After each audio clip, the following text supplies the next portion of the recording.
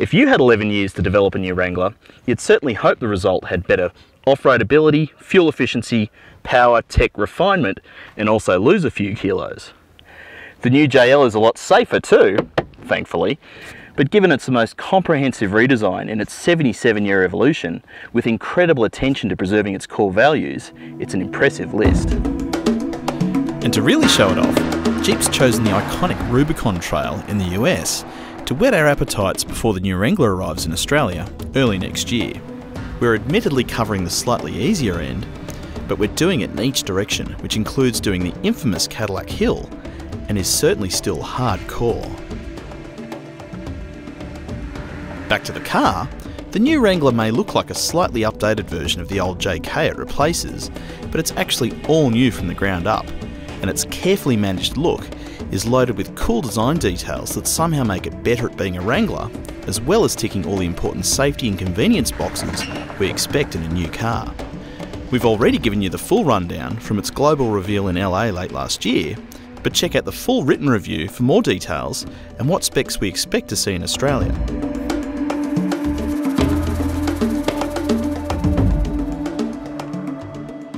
Unlike pretty much every other new car we can think of, the new Wrangler retains the classic Jeep ability to unbolt the doors, and also you can fold down the windscreen, but you want to be doing it on private property in Australia.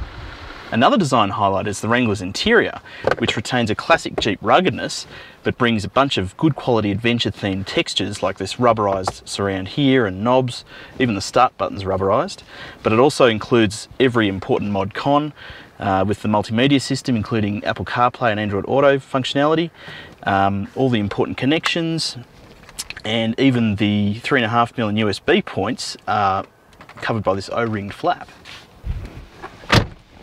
The back seat of the four-door is also a decent place to be, with heaps of room for my 172 centimetres of height, plus unlike a lot of SUVs, it's got directional air vents here and USB connections there, and even a inverter just down there.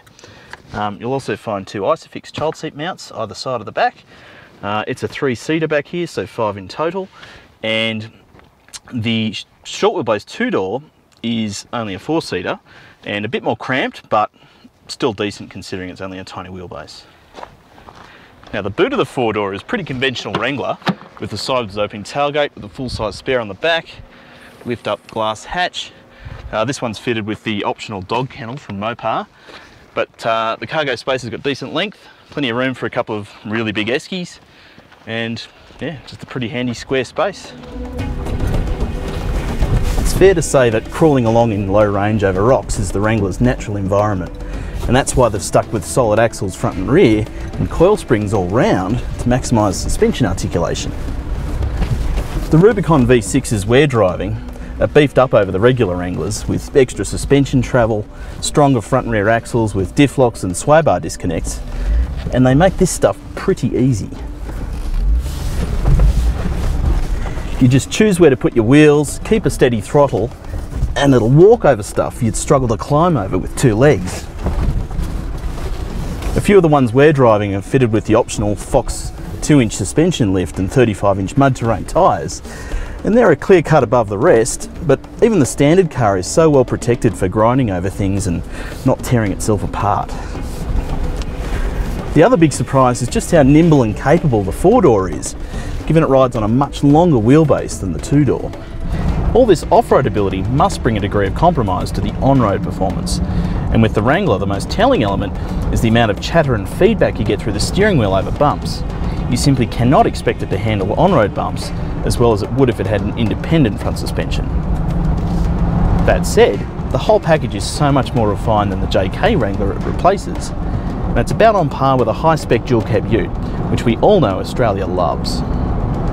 The new Wrangler is an amazing achievement in this modern world full of competition and regulations that's forcing most of the car world to become homogenous.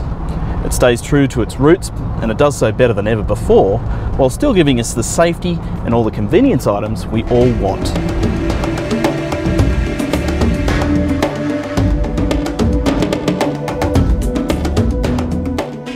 Don't forget to hit like and subscribe to stay on top of all our videos, and you can find a lot more on the new JL Wrangler at carsguide.com.au.